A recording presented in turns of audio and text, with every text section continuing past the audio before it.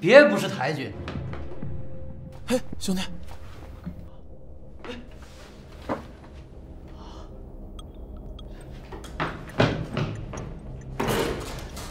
快！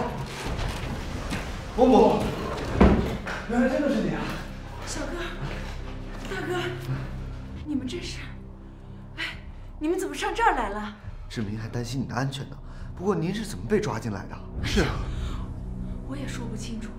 先是汉琦啊，把我胁迫到那个民宅，后来他们把我抓到这儿来了。这，我们先离开这儿吧，等见了志明再说。好的，快走。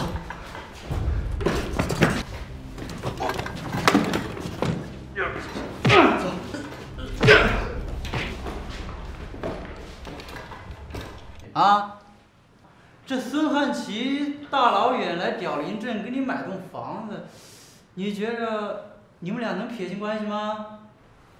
我再跟你说一遍，我是被人胁迫到那个房子的。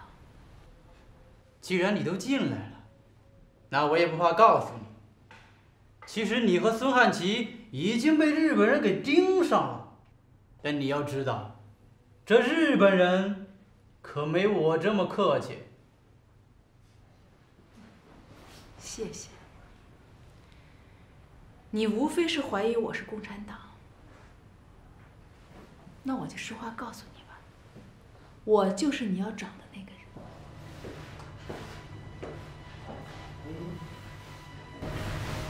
你们知道我是谁吗？恭喜啊！我是佳木斯市警务局的孙局，跟你们凋零镇的王局长还不是一回事。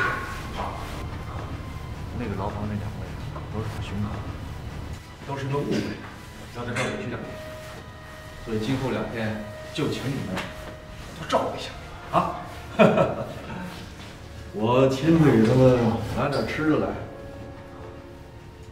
兄弟，都是自己人，为了表达诚意啊，10年陈酿的美酒，特别好喝，一定要喝2口啊！来，喝饱了来。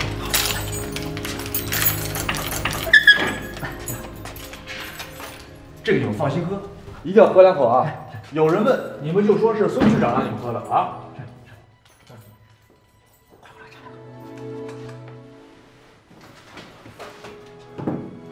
哎呀，还得让我给你们送饭啊！哎，现在能不能把我们弄出去啊？得赶紧赶在日本人调查之前，把我们给弄出去。我会想办法尽快把你们弄出去的。哎，你们先告诉我一件很重要的事儿。什么事儿？志明是不是跟你们一块儿回凋零镇了？我从人给他传过消息，他是不是已经回凋零镇把他母亲给接走了？没有啊，我们谁都没找到伯母。是啊，这坏了，他母亲失踪了。啊？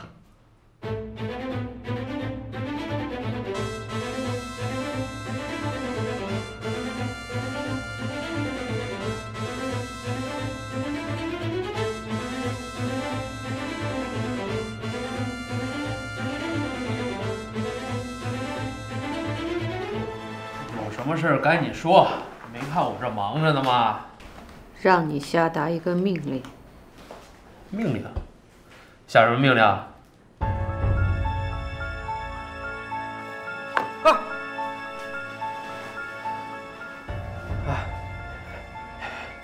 是不是我答应你，任何条件你就可以不杀我？只要你按照我说的去做，我保证你能活着离开这间屋。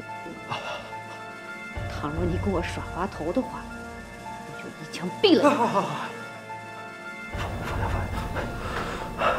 只要你不杀我，我什么事都答应你。你说。你现在就拨电话到拘留室。王局长，您别误会，您下命令我肯定照办。只是您突然的派人来取油印工具，而且还没有批文，这个到时候日本人那边我不好交代。哪他妈那么多废话？赶紧照办就行了。出什么事儿就说是我王局长的意思。好，我现在就去把油印工具给你们装上车，行吗？我现在就去。玩死我算了。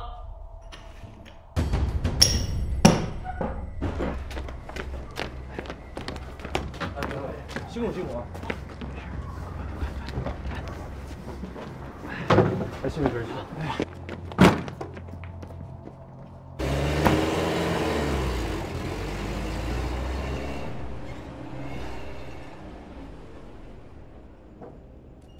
你现在就拨电话到拘留室，让他们立马放了你刚刚抓的2名佳木斯警员。好。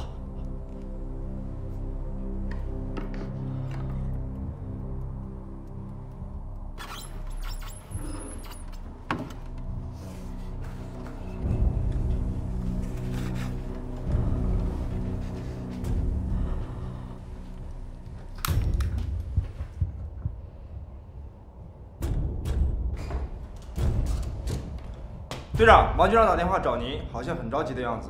行了，知道了。是。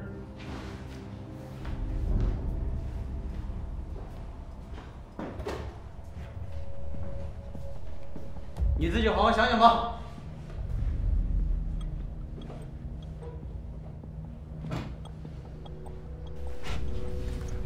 现在顾不上说那么多了，我先想办法把你们弄出去。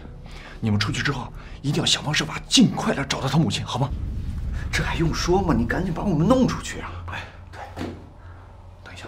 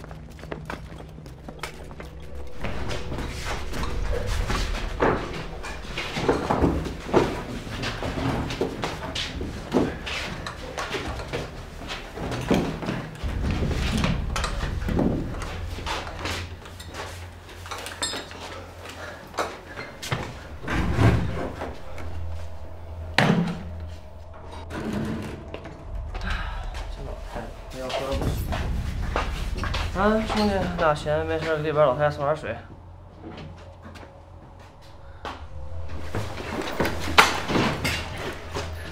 快！哎，这都什么意思？这调查清楚了，可以把人放了。这，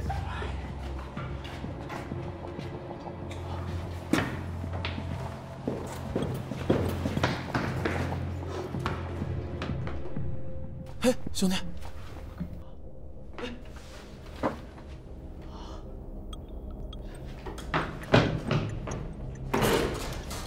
快！伯母，原来真的是你啊！小哥，大哥，你们这是……哎，你们怎么上这儿来了？志明还担心你的安全呢。不过您是怎么被抓进来的？是啊，我也说不清楚。先是汉吉啊，把我胁迫到那个民宅，后来他们把我抓到这儿来了。这，我们先离开这儿吧，等见了志明再说。好的，快走！走